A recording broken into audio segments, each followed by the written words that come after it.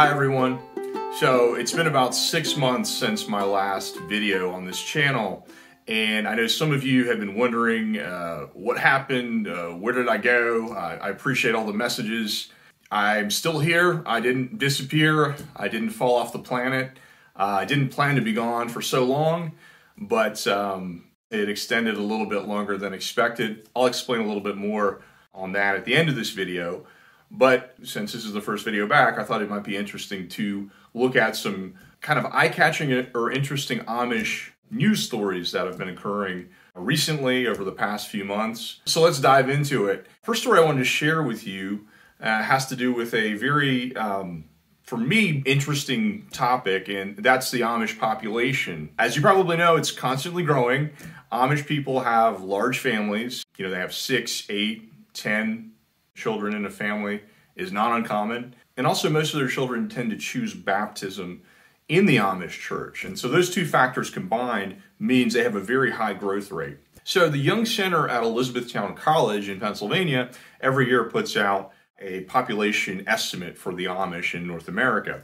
And it usually comes out like late summer. So the latest numbers I can share with you, some of you may have an idea of how many Amish there are in existence today. We're up to an estimated 383,565 Amish people. If you compare that to the figure from 5 years ago, the Amish population has increased by over 50,000 people since then. So nothing's really changed there. But there are also often some interesting details in these reports when they come out, and I was going to share a couple of them with you.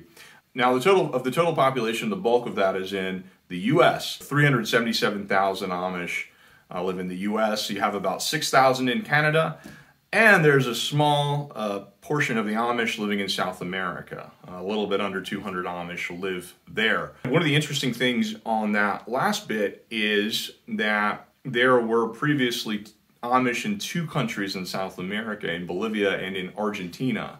And since last year, the Argentina community has disbanded. Some of them have moved to Bolivia, some to the U.S., some have gone in other directions. Another little point here is that back in March, those of you who read the Amish America website and the blog, I posted about news that, or the suggestion that the Amish in South Dakota, in their one community there, were going to be leaving the state. And we actually came across several Amish homes that had gone up for sale on sites like Zillow. And by the way, if you haven't seen it, you can often find Amish-owned homes for sale on internet real estate listing sites like Zillow, like Realtor.com, and so forth.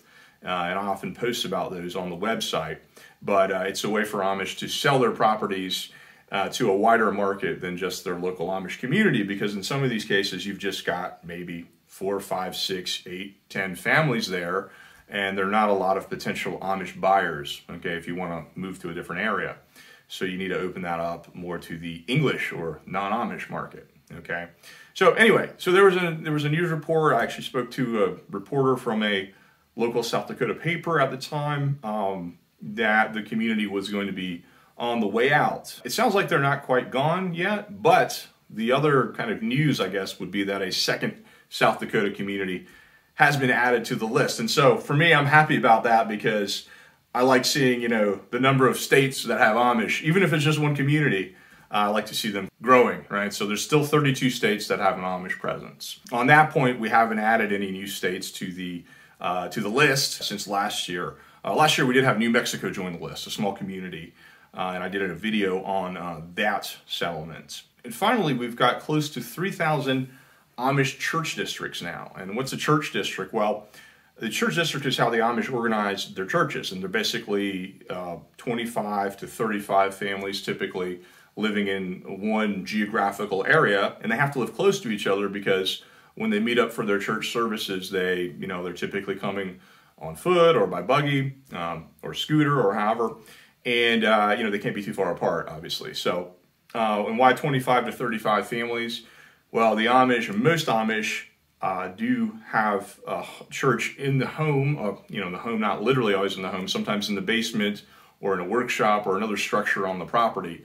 But the point being that Amish do something like what you would call home worship. They use the structures that are already available to them rather than building a separate church or meeting house. Now, there are some Amish who build meeting houses, but that's quite rare. That's maybe another topic. So basically, you've got, close to 3,000 individual Amish church districts now, and each church district has its own ordnung, which are the rules or the guidelines or the regulations governing daily Amish life.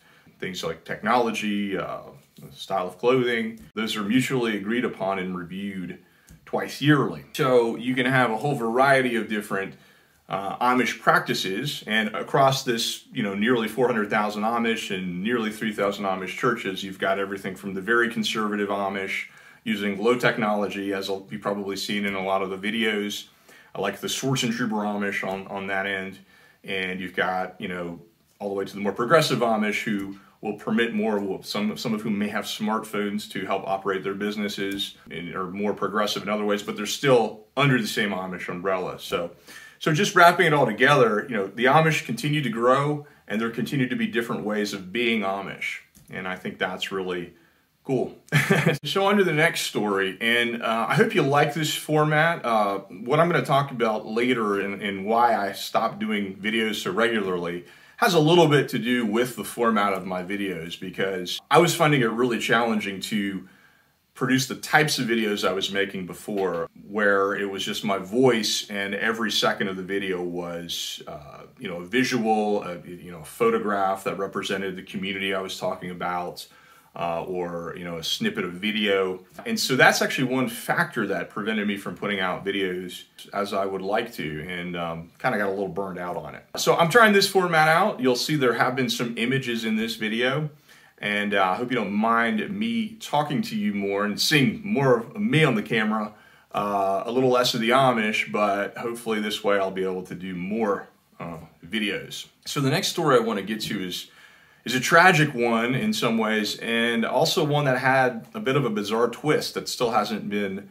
explained yet. And this is about a buggy accident. And if you keep up with Amish in the news, you see many buggy accidents happening, seemingly on weekly or multiple times a week basis, oftentimes fatal accidents. And sadly, there was another one of those in late September this year in Fillmore County, Minnesota. 4 Amish children were buggying I believe to school in the morning. It was a Monday morning, and they were actually rear-ended around like 8 or so in the morning. And 2 of the girls two sisters in the buggy were killed. Irma Miller, age 11, and Wilma, age 7. 2 other children, their siblings were injured, but survived. This is in a lot of ways not unlike other accidents that have happened. You often have, rear-end accidents happening. Sometimes there's glare from the sun. Sometimes there's low visibility if it's dusk or if there's mist and fog. Some buggies are not very well lit. Okay, I'm not sure that was the case in this one. I believe this is a little bit more progressive group where this happened. What made this story kind of bizarre is that shortly after the accident happened, there emerged questions about who was actually driving the vehicle. Now, originally it was said to be a 35-year-old woman by the name of Sarah Peterson. But what emerged is that the actual driver may have in fact been her twin sister, Samantha. She has an identical twin sister. And so there's been an investigation into this, who was actually driving, the theory, and apparently there's been a statement that from the one who was in fact driving that she was impaired, high on drugs at the time. There was apparently a phone call made by her to an associate or a friend where she said that. The idea there would have been that the twin sister, other twin that wasn't driving, who was assumedly not on drugs at the time, she appeared at the scene shortly after the accident and took responsibility for the accident as her sister, pretending to be her sister. Strange story. This is apparently something, according to the report in the Minnesota Star Tribune, that the twins here have done before. So you've got questions there, not only of, how did the accident happen, but who was responsible for it. And that's apparently still under investigation at this time. The latest piece of this story is that the father of the girls agreed to do an interview with a local news station, KTTC, where a reporter came and visited with the family, and Menno Miller, the father, spoke on camera. Now, he didn't appear, where you can see his face, but you can see his hands, and that's something that Amish will agree to do sometimes. If they, want to do an interview, you might have a shot taken from the back of the head, or just, not showing their upper body. But in any case, Menno talked about how the family was dealing with the loss, how the community has responded. The couple, Menno's wife, his name is Sarah, they have 6 surviving children. The 2 that were also in the accident they say are physically okay. At least one is returned to school.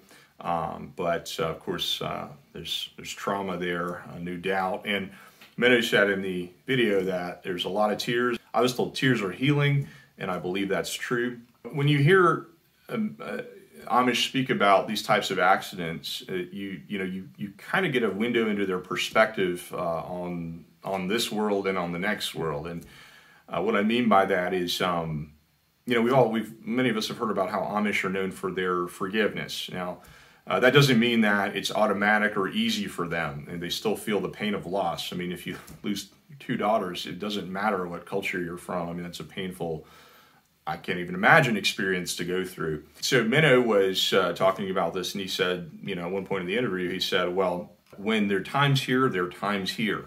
The idea of the Amish hold there is that when God decides it's your time, it's your time. So those beliefs help with acceptance when these tragedies happen. It's sometimes hard for non-Amish people to kind of, wrap their head around that or accept that. The Amish tend to be accepting about it, but it's just not, it doesn't mean that they don't feel pain or have struggles with forgiveness, and Menno interestingly talks about that in the interview here as well. He was asked about it, and he said that, do we blame somebody? And he said yes and no. I mean, we struggle with that. And he said that it would be nice to get an apology. He said, we're not going to press charges, but it would make it a little easier if they showed a little remorse. But at this point, they're trying to keep their stuff covered up, the 2 gals. And they actually tried to reach out to one of the sisters, I guess the one that was allegedly driving. And he said that my father-in-law tried to contact Sarah Peterson, but we couldn't get through. Basically, what we were going to tell them is, hey, feel free to come out to the wake, the funeral, whatever. Let's just visit. But yeah, we couldn't get through, so that didn't work out. So, I mean, I don't want to speculate too much, but I imagine if it's true that one is covering up for the other, the fact that the one was driving, then, it would be hard to, come with remorse in that sort of a situation that really complicates things. That legal side of that is still, I think, going to play out here, but very tragic. I've got a link to where you can watch the full video interview with Menno in the description here. So the third story I want to share with you on a bit brighter note is about an interesting bank. And why would I be talking to you about a bank? Well, this is a bank called the Bank of Bird in Hands, which was founded in Lancaster County in the area of Bird in Hand. Some of you might know that's one of the main kind of tourist towns in the middle of that Amish community. It was founded in 2013, way back 10 years ago, with a lot of Amish involvement and Amish investors at the time. Interestingly, at that time, it was the first new U.S. bank in the past 3 years. And if you think back to that time, we had just kind of been coming out of a financial crisis in the late 2000s where, a lot of banks went under, big banks. And so this story, when they decided to open this bank, got a lot of national attention, this Amish bank. But the idea there is that to have a bank that really caters for the Amish community in that area. So what does that mean? Well, it can mean things like making it easier to get mortgages for homes that don't have electrical connections. Because apparently that's an issue with a conventional bank. It can be harder to get that approval when you go through the more conventional banking system. So this is a bank that's designed to make that process easier, making it easier to open a bank account without a photo ID, which is something you can understand the Amish would appreciate. Probably the most interesting aspect of this bank, at least from my perspective, is that they operate several mobile banking units. They're called by the Amish the Gelt bus, which is like translated money bus.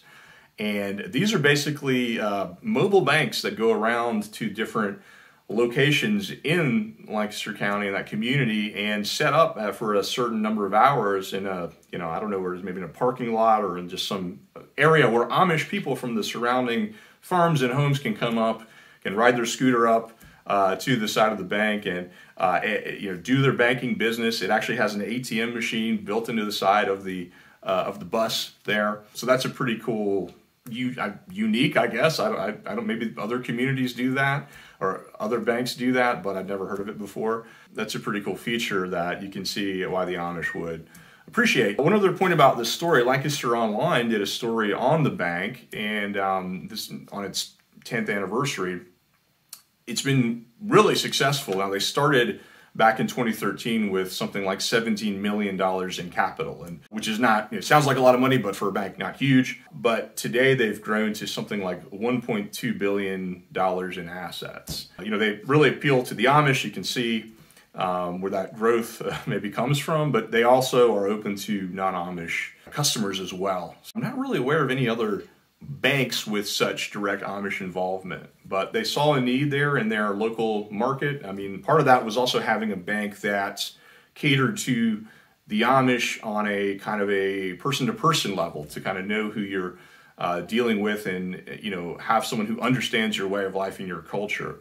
The previous popular bank that a lot of the Amish in the area used had actually been acquired by a larger bank prior to this one being open. So that event actually, I think, was part of the inspiration or created part of the need to open a bank that catered to the Amish community in that area, the Plain community. So the fourth story I wanted to share with you is out of Ohio, specifically the Holmes and Wayne County Amish settlements. But it only really involves the Amish secondarily or indirectly. And what do I mean by that? So the story is about a business which uses Amish branding for their products, who kind of got some bad PR this past week for their alleged labor practices. Now, this is a company called Gerber's, and they sell a type of chicken that's branded as Amish Farm Chicken. When I first saw this, I thought maybe this is another example of a company that's using like Amish, loosely, or, using the word Amish country to describe their products, but not representing an Amish, owned business, or not having such a connection with the Amish. But in fact, this, according to their website, they do sell chicken that's raised on Amish farms in the area. The problem is that, according to a story in NBC News, they were raided by federal agents earlier in October, and the agents found over 24 minors illegally working inside the poultry plant, in the meat processing and sanitation parts of the plant. And the story notes that according to U.S. law that you have to be, at least age 18 to work in meat processing, because it's a dangerous, potentially dangerous job, potentially very dangerous. There have been, many accidents, people losing their lives. According to the story, most of the underage workers there were from Guatemala. This is an issue that's apparently under investigation right now. I did a post about this, and I actually talked about a couple different aspects of this story. Part of it being the marketing side of things. You can check out the post if you want more on that part and some of the marketing choices made by this company. But the thing I want to focus on here is the aspect as it relates to the Amish. You may have seen my video called "Is It Really Amish?", where you look at products and you see a lot of Amish being used on products. Amish this, Amish that, Amish country. That word is quite powerful from a branding and marketing sales perspective. It has a lot of positive connotations, which is why a lot of producers of products like to use it. The best, I guess, would be if they actually have Amish connections, that if the products they sell actually come from Amish people, Amish businesses, maybe even have Amish within their businesses. But they're not all that way, as you probably can guess. It's just interesting to me because from an Amish perspective, it's when they're involved in something like this, and again, for the children in this case, for the minors, we don't know how their exact ages and so forth. That's a matter that I assume will be resolved through the investigation. Good for their welfare that this was found out. But that aside, just from the Amish perspective, people can sell things. There's not a copyright on Amish. People can sell things. I can call, this my Amish computer and sell it. I can, make Amish coffee cups, whatever. Doesn't mean they're from the Amish. The Amish don't really have control over their name. But it is kind of a challenge and a risk for some Amish when they are doing business in some of these cases, like with this Amish farm chicken. When a story like this happens, again, strictly from the business perspective, it's pretty bad PR for your company when you have 24 minors working. The thing is that when someone reads this story, they're going to see Amish farm chicken,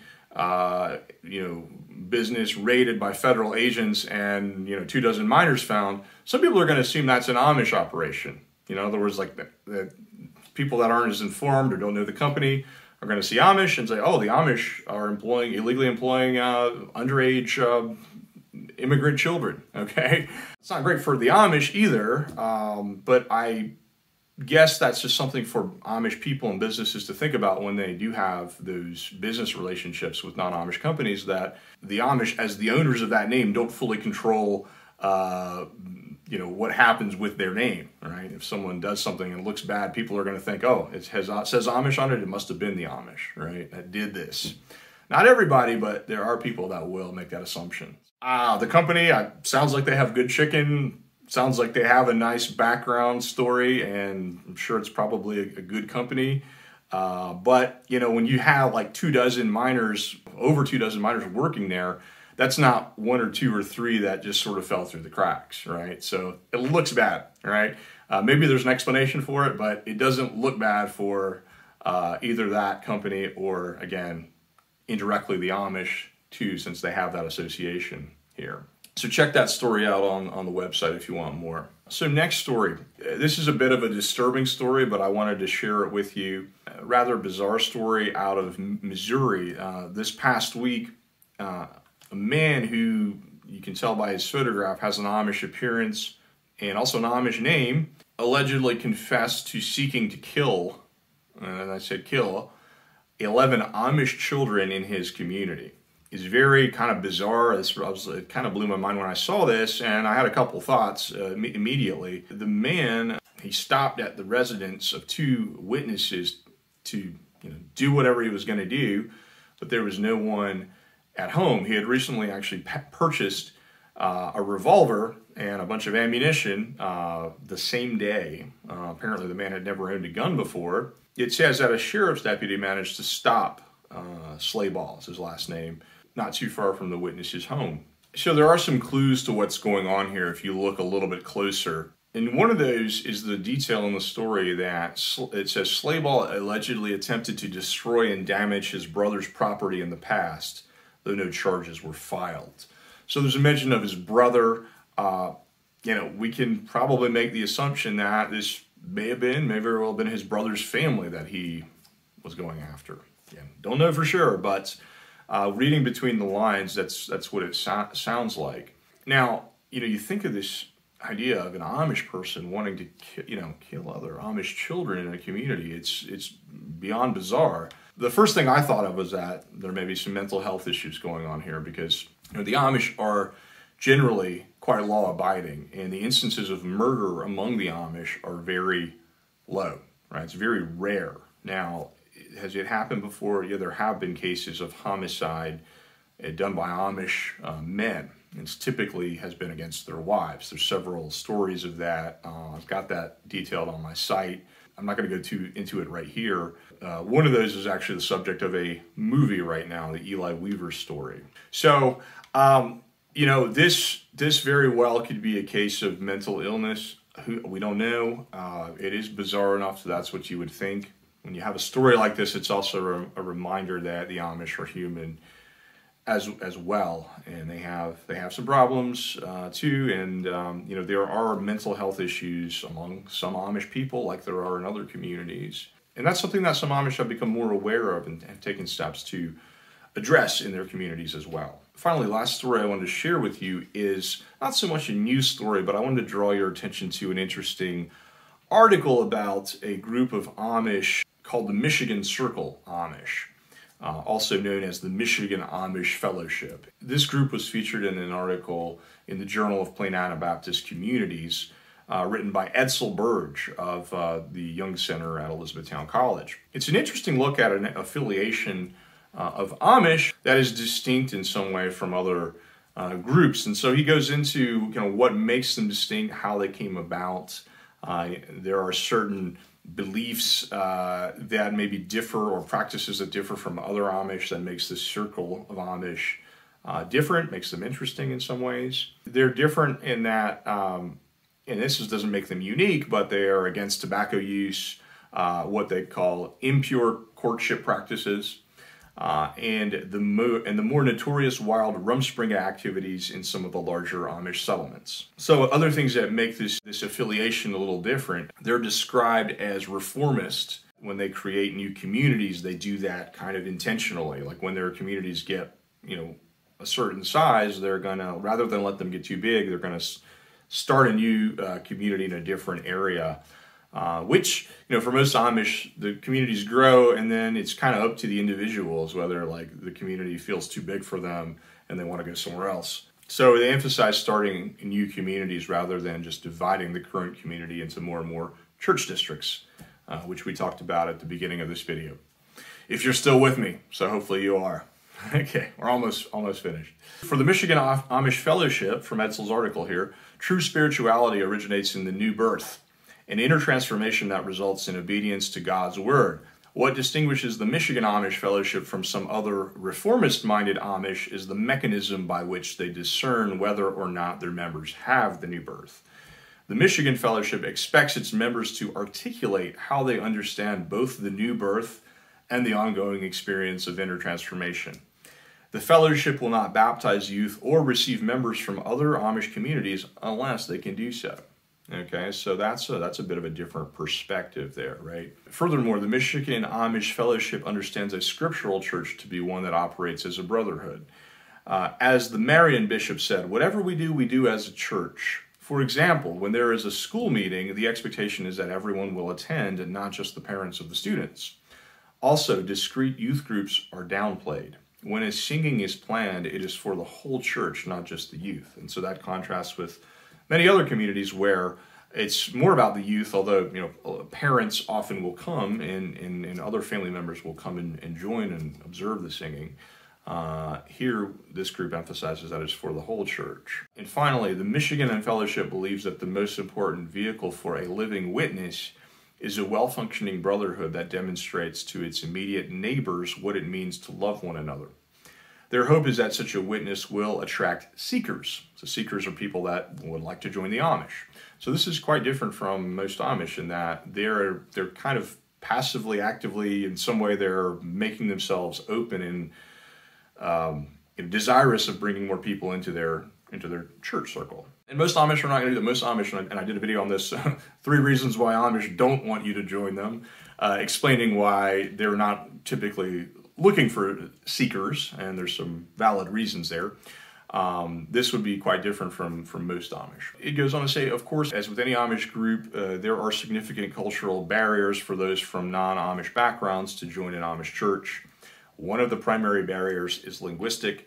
The Michigan Fellowship attempts to bridge this barrier by conducting its Sunday schools in English and by providing non-Pennsylvania Dutch speakers with translators for church meetings. However, the number of members from non-plain backgrounds is very small. So they're accommodating in multiple ways, but still it just goes to show that it's difficult to become an Amish person, although not unheard of. And I've got some videos on that topic too, talking about some people that actually did convert and become Amish and remained Amish for in some cases a very long time until they passed away. And this Michigan circle, it originated in Michigan, and most of the churches, or a bulk of the churches, are in Michigan today, but there are now quite a few that are outside of the state's borders, including in Maine, the community of that you may have heard of called Unity, which talked about, I know, at least on the website a number of times. We've had a lot of